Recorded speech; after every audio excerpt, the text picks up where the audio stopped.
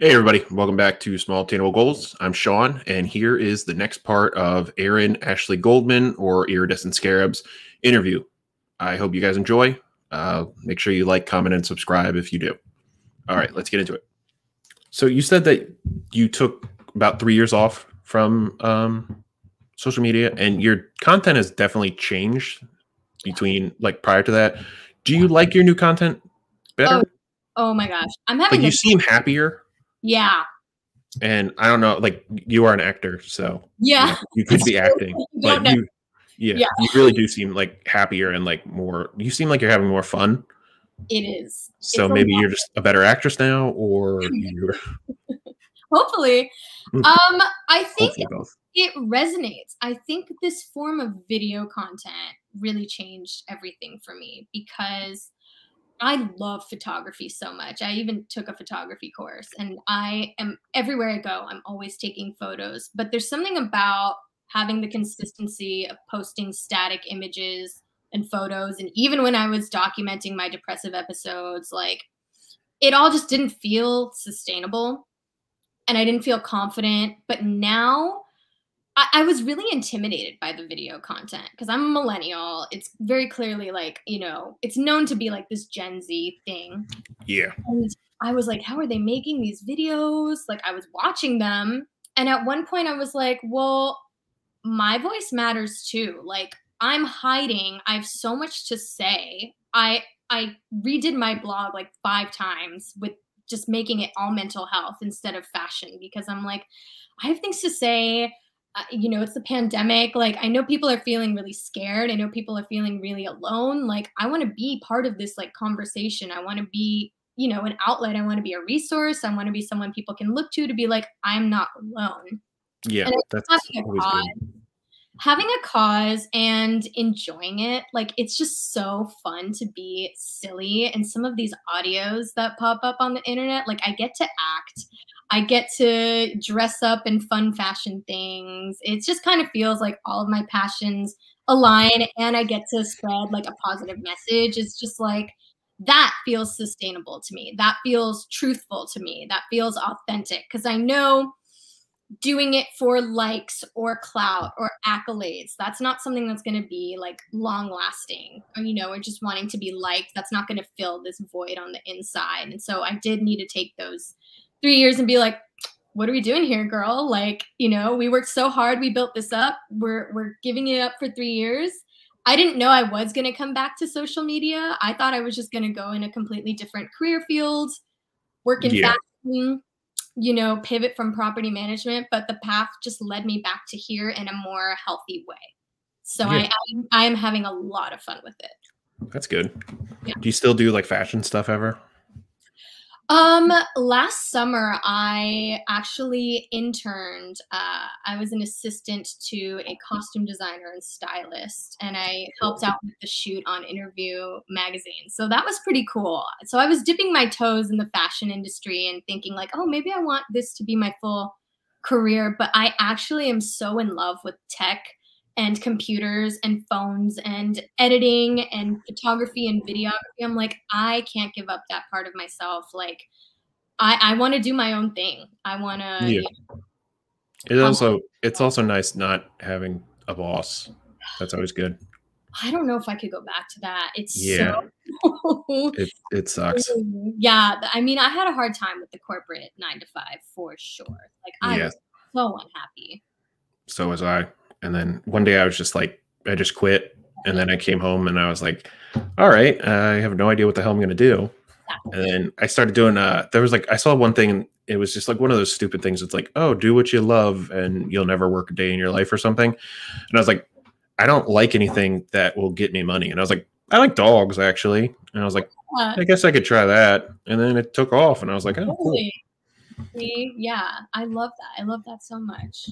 It's a nice story too. It makes a difference too, like when you're doing something that you're passionate about or like accomplishing your dreams. Like I know that sounds so cheesy, but like when I wasn't doing that, I felt it. I felt it in like my soul and I felt it with my mental health. Like when you're going when you're doing something you don't want to do because society says you should be, it wears on you. Yeah, I mean that was how I was with depression. I was like, everyone feels this way. How do they do that? And I just thought that I was weak. Like Exactly. everyone else was doing it, and they were just like, everyone else is miserable. Like, why can't you Yeah, just figure it out? I'm just you're like, still fine. yeah, Yeah, which yeah, exactly. is bad. I But really, then yeah, yeah, never fun. never fun at But all. working for yourself is pretty great. There are some downsides. Yeah, absolutely. When the work dries up, that sucks because then you're Yes. like, there's no one to Yes. blame it on. But Right, exactly. yeah, It's all you. yeah. Totally. So you became an advocate mostly because of your own journey, correct? Yes. Oh yeah. So that's good. I really like all your videos. I like Thank how you. you basically just let people know that they're not alone, which is what I'm going for too.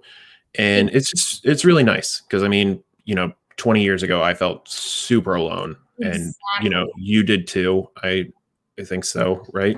With your Absolutely. anxiety.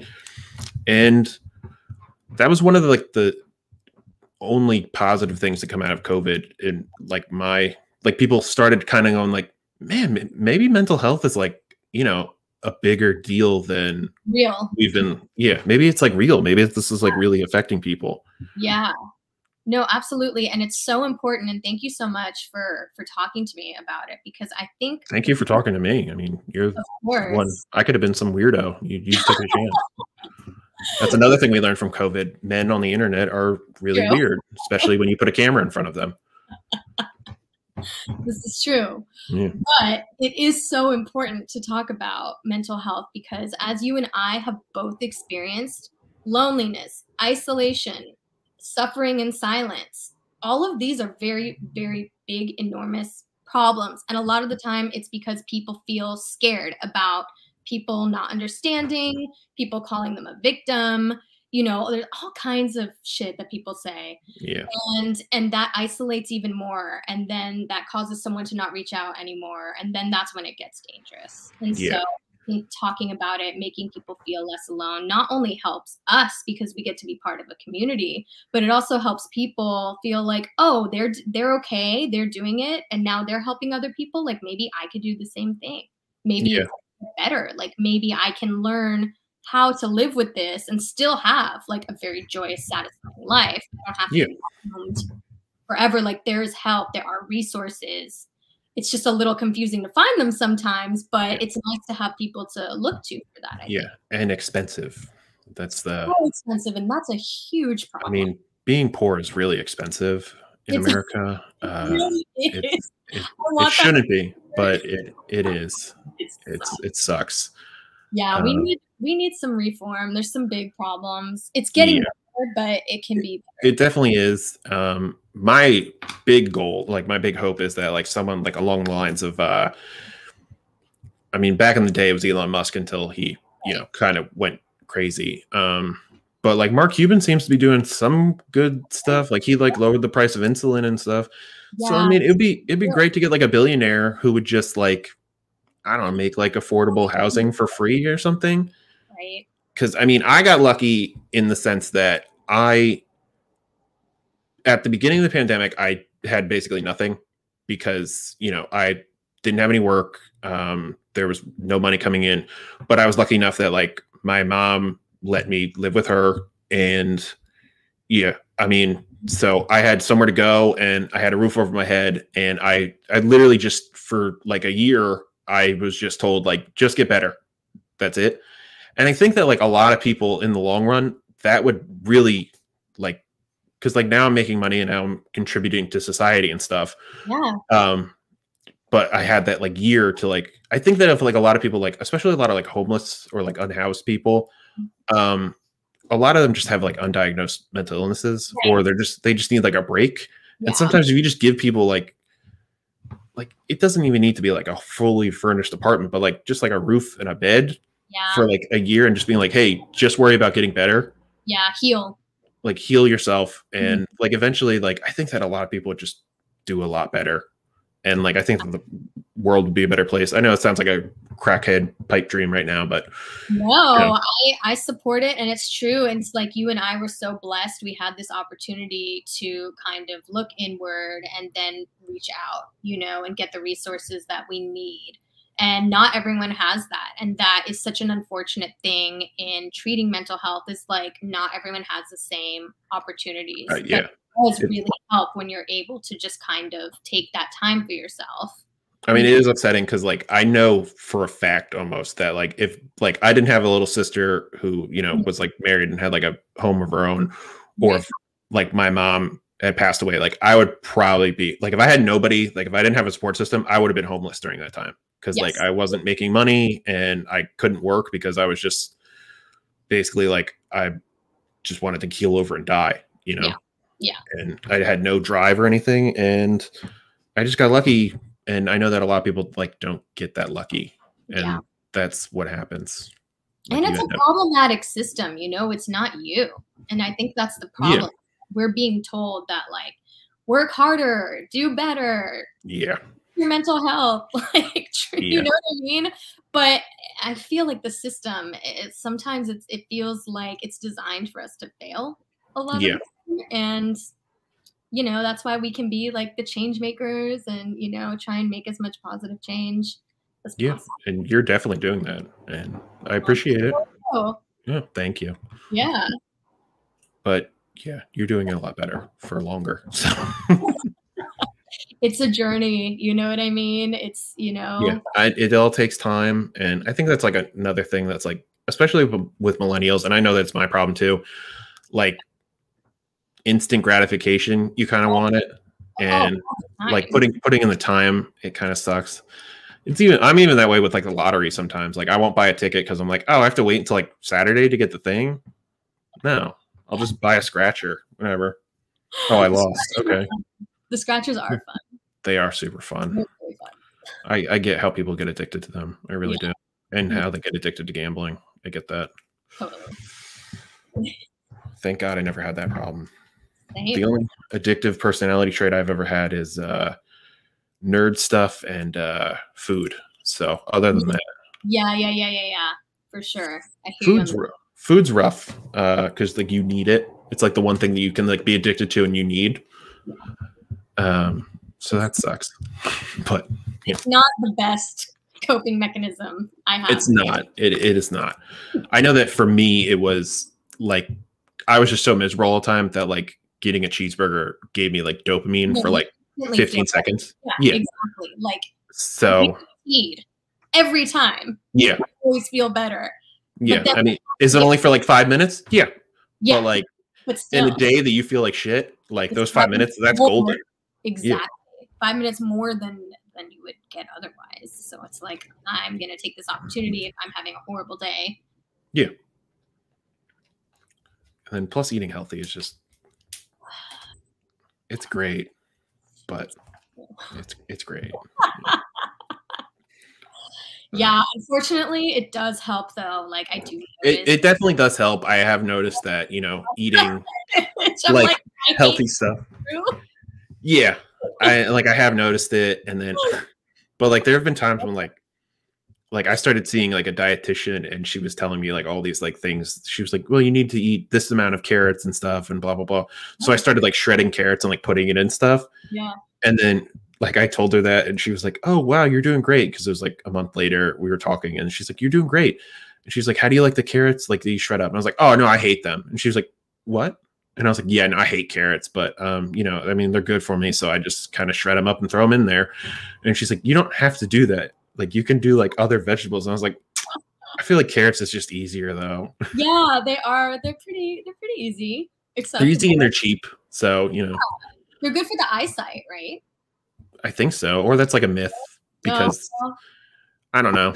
When you break it in half, they kind of look like you're right there. Yeah. I just dropped something, but I'm good. Yeah, I think it's like a myth because like if you cut it in half, they're like, "Oh, it looks like an eye on the inside, like a carrot," because of like the round. But I don't know. I love food myths, like weird food myths. They're always fun. Yeah, but eating healthier, it just does feel. It definitely helps. insane. And then the one thing that I've noticed that it helps with, and I really appreciate, is that it makes when you cheat taste Mhm. better. Like, Yeah. like if you don't eat, like, Yes.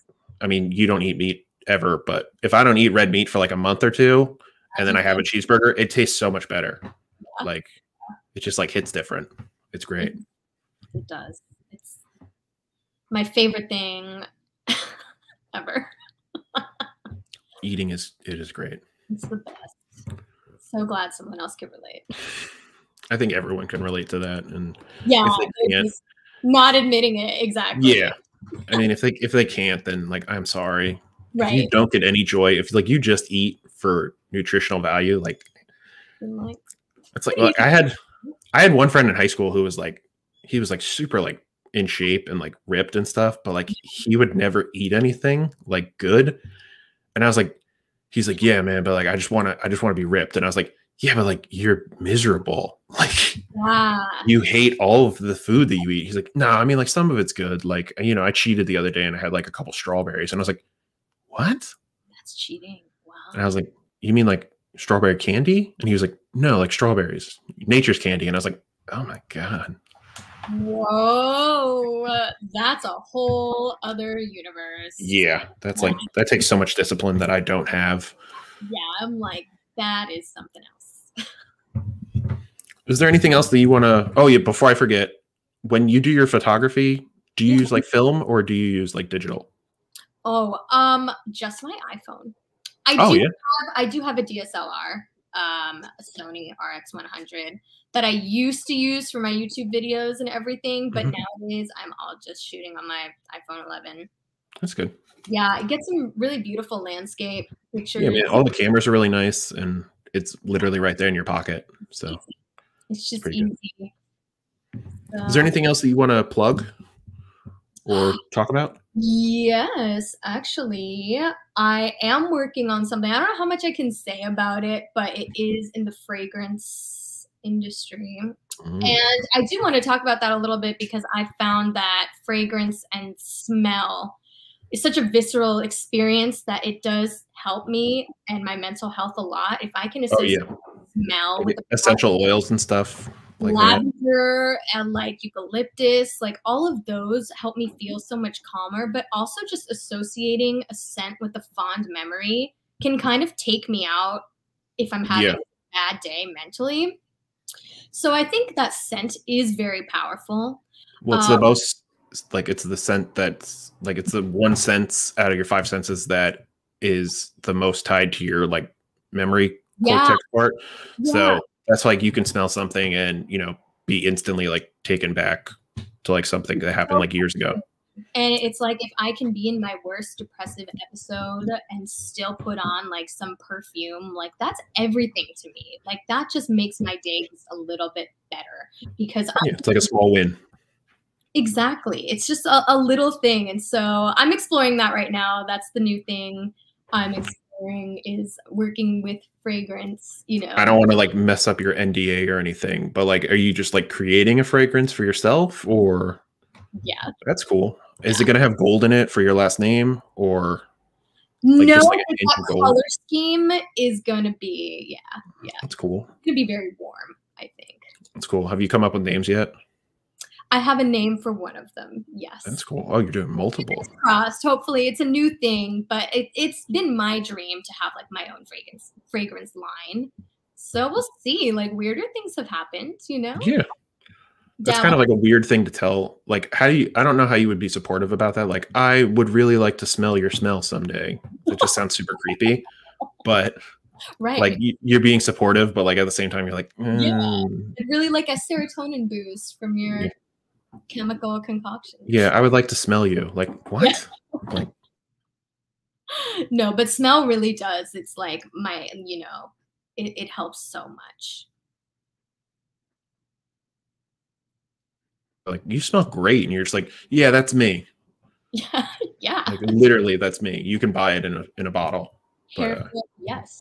Yeah. So yeah. Anything else you're working on? that's it, you know, Just just fragrances?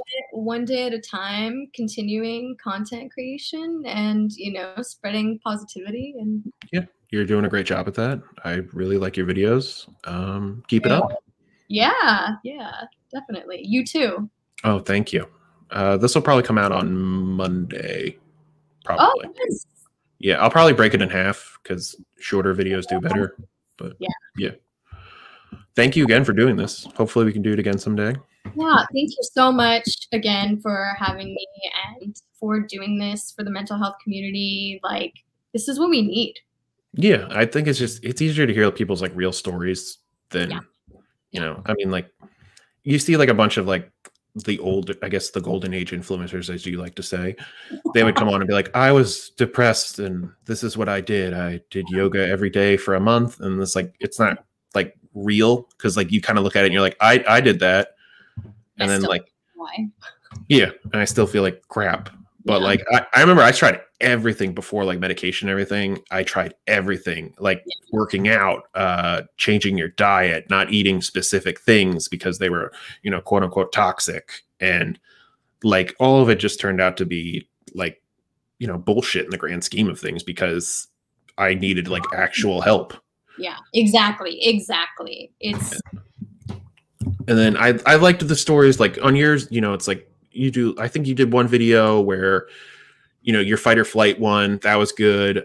You also did another one about like depressive episodes where you just kind of like, basically you shut down, and it's nice to see those. So then people don't think that they're like completely broken and alone. exactly. I'm trying to normalize that. Yeah.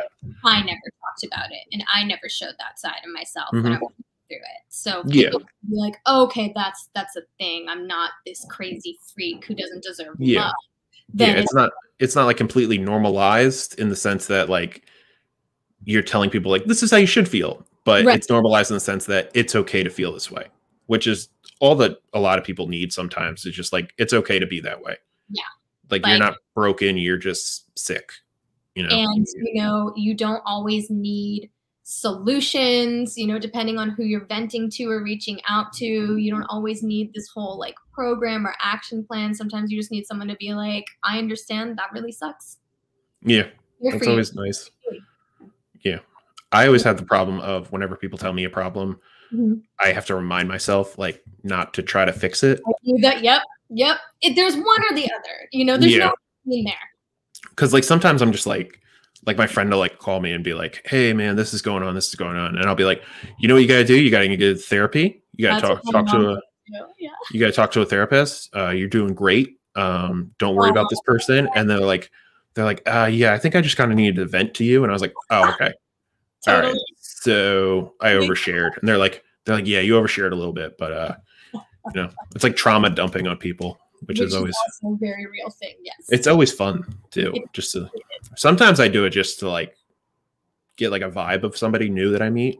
Yeah. How much can you handle? Yeah. And like, I know that it's unhealthy, but I find it funny. So it's kind of good for me, Listen, I support using humor to cope. So yeah, that's always good. It is funny because like my sister and I have like always had like a dark sense of humor, and so like my sister went and had to pick up my dad's ashes and sent me a selfie and was like, hey, me and dad are taking one last drive.